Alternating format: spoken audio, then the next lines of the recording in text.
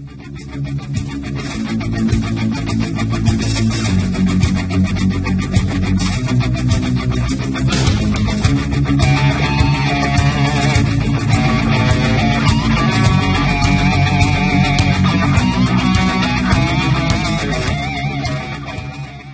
everyone, AceKulpster here with another unboxing video. If you know me and you've been watching my videos, then you know exactly what this is all about. I'm really excited about this, so I'm just going to get right to it. So let's get started. Okay, first I'm going to get something to cut this open with. I got my scissors here.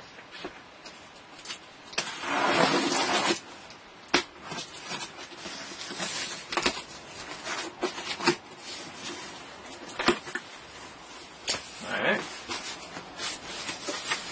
First we got some packing material. Let's throw that to the side.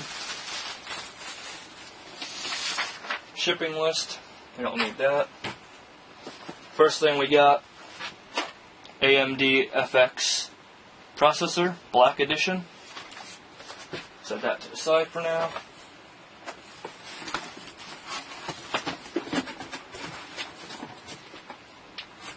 And last but not least, we got the GIGABYTE Ga-990FXA-UD3 R5 motherboard. Okay, here's a closer look at the AMD FX Black Edition processor. It's an 8350 at 4 GHz, and in turbo mode it's 4.2 GHz with a total of 16 megabytes of cache. And on the side of the box here it says get up to 8 cores in your system and take your gaming to a whole new level with the fully loaded gameplay and multitasking performance of the AMD FX processor Black Edition. Unlocked out of the box, achieved ultimate power with up to 5 GHz and 8 cores, overclocked to your system for supercharged performance. Combine the power of this processor with AMD Radeon graphics and AMD 9 series chipset to deliver the ideal mix of an action-packed HD experience and responsive performance. So pretty cool. And here's a close-up look at the 990FXA-UD3 R5 motherboard by GIGABYTE. Ultra durable. Here's the back of the box. You can see all the different things that the motherboard has. I'll slowly go over it so you can see it all.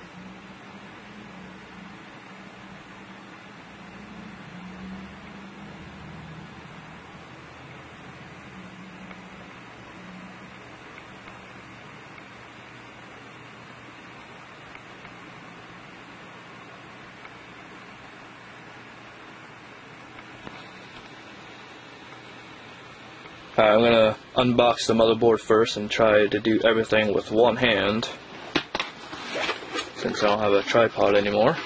Okay, the first thing you see is the motherboard itself, all wrapped up in an anti-static bag. We will put this to the side for now. Alright, first thing is the SLI ribbon by NVIDIA. It's pretty cool. 2 SATA cables. I have a bunch of these, but it doesn't hurt to have extras. The motherboard driver installation CD. Get the latest from the internet, so toss this to the side. Unless your Windows is having trouble, installing drivers for whatever reason, and yes, it does happen because I've experienced it many times and also seen it many times. So, it doesn't hurt to hold on to this though. Okay, a little sticker. I don't really use these either, though I should, but I don't. And then we have the usual manual and other stuff that's not really important. Alright, and here's the motherboard, all out of the bag. Looks really, really nice. I like it a lot. Now with the motherboards, to me, 2 main things that are important. One, the layout. It's got to have a nice layout. And also, another important thing is the color scheme. As ridiculous as that may sound, it's true. I either like all black motherboards, or if it's black and blue. They're the only 2 main colors that I like. So, The motherboard that I'm replacing, which I'll show you in a second, but that one is a ASUS. You know, I love ASUS. I love a few other ones as well, and Gigabyte is actually one of them. So this time I went with Gigabyte. See how well this does.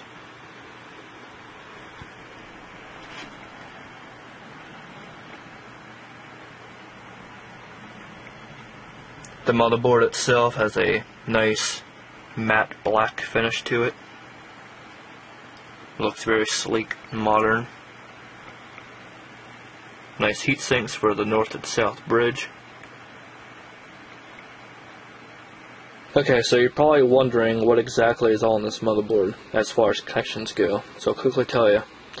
You got your 8-pin CPU power connector here, your CPU fan connector here, the CPU socket itself here, 4 DDR3 memory slots here, a power fan connector here, a 24-pin power connector here, a system fan connector here, the CMOS battery itself here, up to 6 GB 6 SATA connectors here, 1, 2, 3, 4 PCI Express slots here, 2 mini PCI Express slots here, and 1 regular PCI slot there.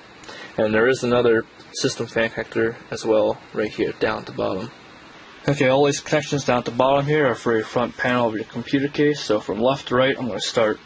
So you got your front panel audio connector here, your SPDIF output connector here, your COM connector here, your 1, 2, 3 USB 2.0 connectors here, your front panel USB 3.0 connector here, your TPM connector there, and for these are just for your like LED indicators, lights, and your power and reset buttons. Okay, for the I/O itself, you got your PS2 connector, either for mouse or keyboard. You got 1, 2, 3, 4, 5, 6, 7, 8 USB 2.0 connectors, your SPDIF, 1, 2 eSATA connectors, 1, 2 USB 3.0 connectors, 1 Gigabyte Ethernet connector, and your audio. Okay, I'm going to try to do this one-handed, so bear with me.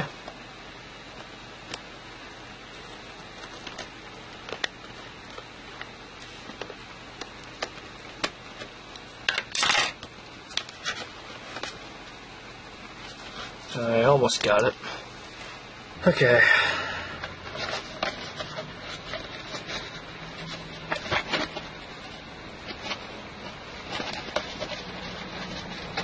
Come on now. There we go.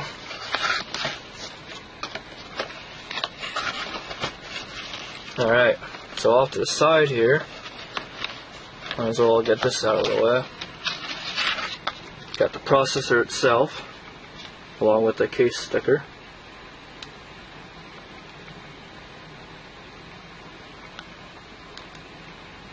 All little pins. Okay, set this off to the side for now.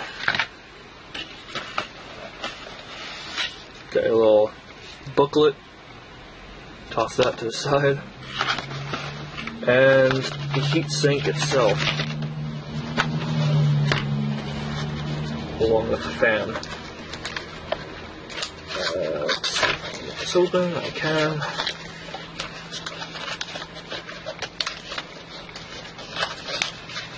Now this will do just fine because I'm not really much of an overclocker, to be completely honest with you. So this will do. And it fell off, but there's the compound that they pre-install on there. So that's cool. I don't have to use any of mine for right now. But after a while, I'll eventually take this off and wipe that off and reapply mine in the future. Here they are together out of the box. Yeah, it's a little close up. Better look at them. Nice copper piping there. Not too bad. But I'll eventually go with water cooling in the very near future. So this is what's currently in my computer case right now. And it's going to be soon replaced. The motherboard is an ASUS and the processor is an AMD. All running at 2.70 gigahertz. Yeah, a little pathetic nowadays, but It's one of the main reasons why I'm upgrading it. And it's just getting pretty old. I mean, I've had this motherboard and processor since like 2011, so yep, it's definitely time. Okay, two things I'm going to be doing now. One is obviously seeing if this motherboard and or processor is going to be working. Hopefully it all will. And two, see if my current installation of Windows that's running with the old motherboard and processor is going to be happy with me swapping this. Because you know how the partition of NTFS and Windows itself is, you know, it can be pretty picky. It can be pretty tricky of doing that. Okay, the new motherboard is installed and ready to go. I had to take some time to really get that motherboard in there because it's obviously bigger than the other one. And I had to reroute some wires. I know it looks a little bit messy, but I'll go over it later, do some cable management. But at this point, I'm not too worried about it. I just want to see if it all works, because if it doesn't, then I'd be really upset, really mad, because I did all this for nothing. But anyways, here's the old motherboard. Again, it's a Asus with a AMD processor.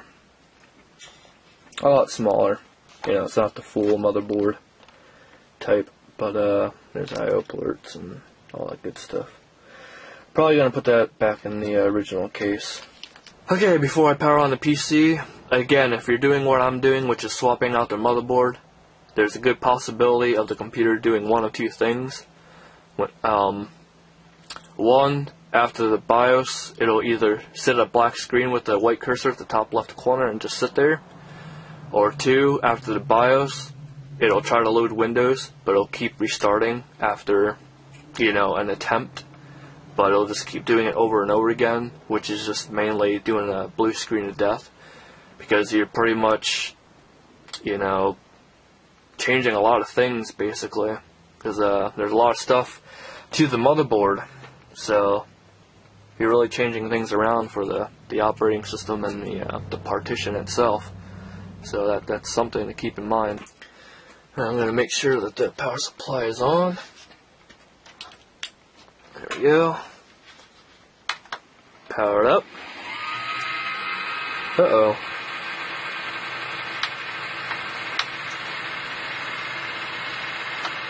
Huh. CPU fan's getting stuck. That's not good. I'll be right back. Okay, I'm back. So I'm just gonna keep letting it run and see what happens.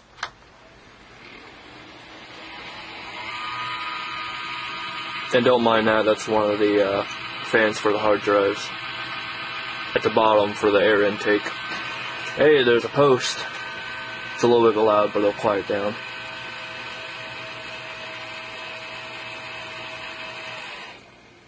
Well, it shut down. What the heck is going on? Be right back. Okay, well, as you can see, it's powered on, and I am in the BIOS. Strange. First, I reseated the heatsink and processor, and powered it on, did the same thing. Then I took out my graphics card and the network card. It actually stayed on, and then I figured, well, it's one of the two, and so I kept the graphics card in there, and I did the same thing. I'm like, oh crap, here we go. And then I noticed my keyboard, this one right here, which is USB, wasn't turning on, the lights weren't coming on, so I figured, well, why not just grab an old PS2 type keyboard and try that one out, since it has a PS2 connector on the motherboard. And sure enough, it's working. I'm not sure what exactly is going on at this point, but yeah, I'm in the BIOS and just setting things up as when it needs to be set, like the date and time. It was actually set back to like 2014 and all that stuff, so I'm going to save and quit this right now. And see if it actually boots up this time. Fingers crossed. I'm just glad it's actually working. Huh. Alright, here we go.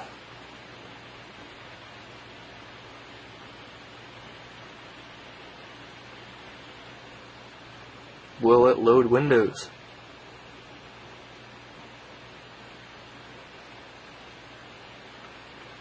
Nope.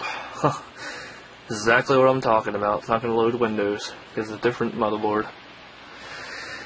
Oh well, at least I saved my, backed up my, oh, there we go. Look at that. Huh. Sweet. Awesome. I was going to say, at least I backed up my data before I did all this. Oh, there's defragler. Huh. Nice.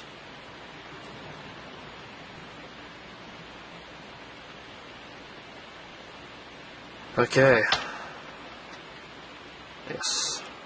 That is that. Sweet. This is awesome. I'm really happy. I wish Windows 10 still had the GUI for the Windows scoring, so I can see what my rating of this PC is now. In my older video, one of the videos that I posted, I had the score of the old processor and motherboard and all the other stuff. It's pretty average, and I mean, I'm not going to complain. It ran games pretty good and all that stuff. And of course my icons are going to get messed up, which I was also expecting to happen.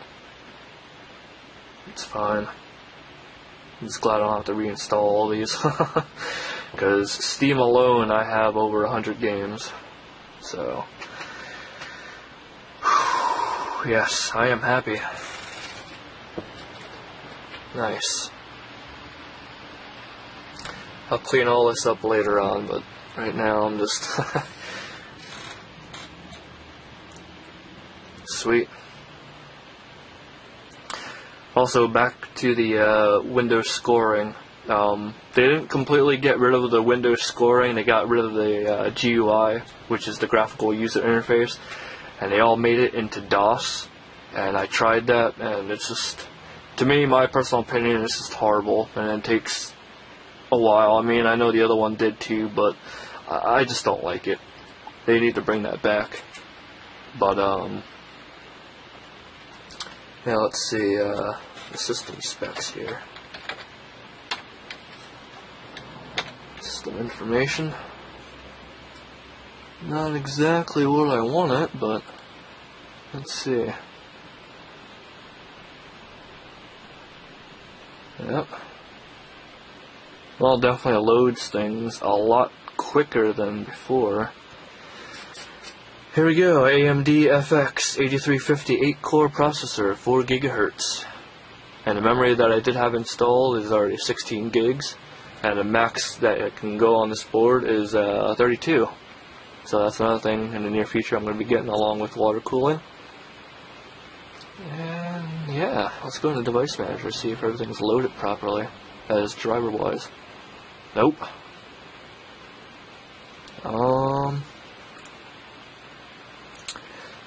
Doesn't have network either. Huh.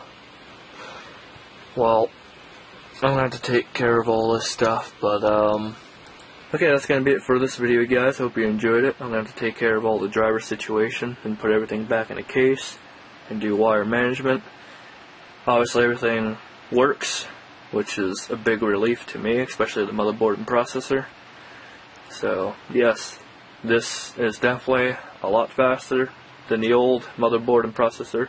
Now don't get me wrong, like I said before, the old motherboard and processor were running great. It ran games at average speeds with no problems whatsoever. I just need to bump it up. Just getting around that time. And I had that stuff since like 2011 now. So definitely due for a change. So yeah, don't forget to comment, rate, and subscribe, and I'll talk to you guys later. And if you have any questions about anything or need help with anything, please feel free to leave a comment down below, and I'll get to you. Alright, take care guys, bye. Quick update, the HDMI to DVI dongle that I've had for quite some time now, it's actually pretty old, is the reason why all this stuff happened. This little thing. Now I had a problem with this before a while back ago when I had Windows 7. I think it's time for a new one. But yeah. Oh, and also my USB keyboard does work.